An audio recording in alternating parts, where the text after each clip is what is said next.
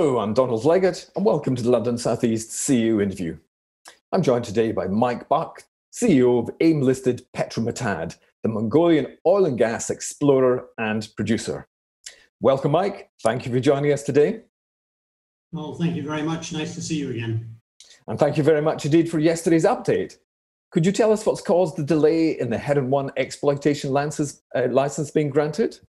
Yeah, well, I guess in a nutshell, the delay has been caused by the change of government as a result of the parliamentary elections in the late part of the second quarter. We rushed to try and get everything that we needed to do done before the end of June, and we were reasonably well on time. But as we've gone through the third quarter, unfortunately, there's been a few bureaucratic delays. The committee that needs to review our submission next is being reconstituted, and we had hoped that it would be done before the end of September and that we would meet and have the reserves report approved, but unfortunately that has not yet happened. However, the good news is that all of the feedback we're getting from the ministry is that committee is going to be constituted very soon, and that our report is high on the agenda, is an urgent item for the committee when it is reformed. And all of the feedback we're getting is that we can expect an approval. It's just taking a little bit longer than we had hoped. So what does the development of Heron-1 actually mean for Mongolia? And are you convinced that you're still seeing support from the government? Certainly we are getting support from all the people that we're talking to. We were fortunate and honoured to have a meeting with the new minister shortly after he'd taken up his post.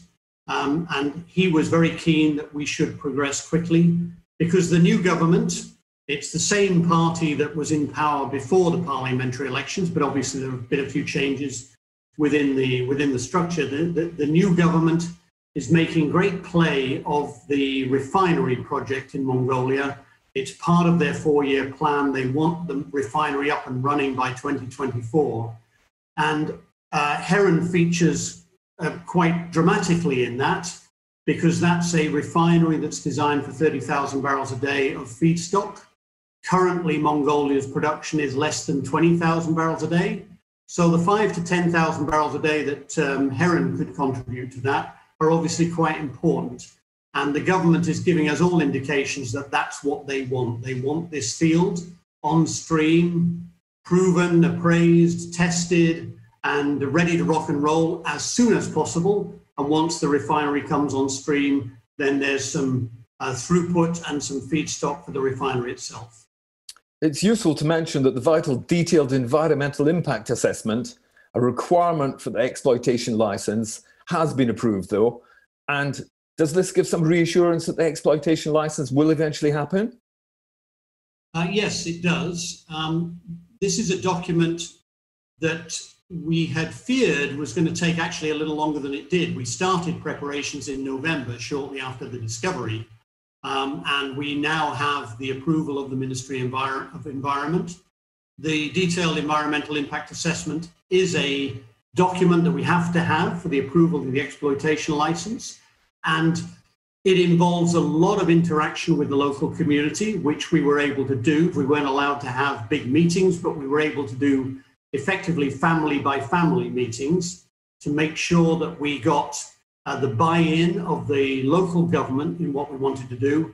And this detailed environmental impact assessment is of a 5-year duration and covers the first part of the development of Heron. So we're very glad to have that already approved because you need these for every operation that you do in country, and sometimes it can be quite problematic to get all the pieces in place. But we have been able to do that in, I wouldn't say record time, but we're pleased that we've got that in the bag now. Indeed, that sounds very positive. Finally, a very quick reminder as to what the next steps are, please, and how large the Heron-1 discovery actually is. So we need to have the Petroleum Subcommittee of this particular council, the Mineral Resource Professional Council of Mongolia, needs to meet to review and approve our reserves report. Once that is done, we need to agree with the regulator the area of land that we are going to retain. And that under law, that is done by mutual agreement. We have already submitted our proposal. We've had some interaction with the government, so far reasonably favourable, so we're not expecting problems there.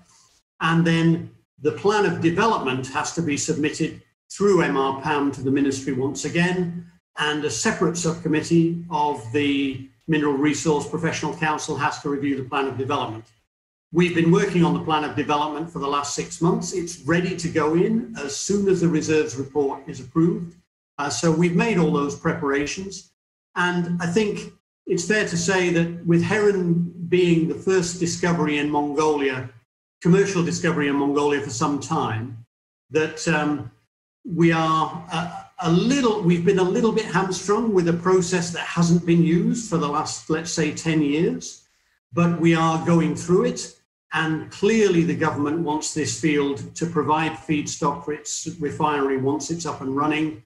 And the government is making a big play of that. So we are getting a lot of face time with the people that we need to see. And we've just suffered a few bureaucratic delays in the last few months. But other than that, I don't think they're anything to worry about. I think, as I've said all along, it's a matter of when, not if. Mike Buck, thank you very much indeed for that operational update. Thank you.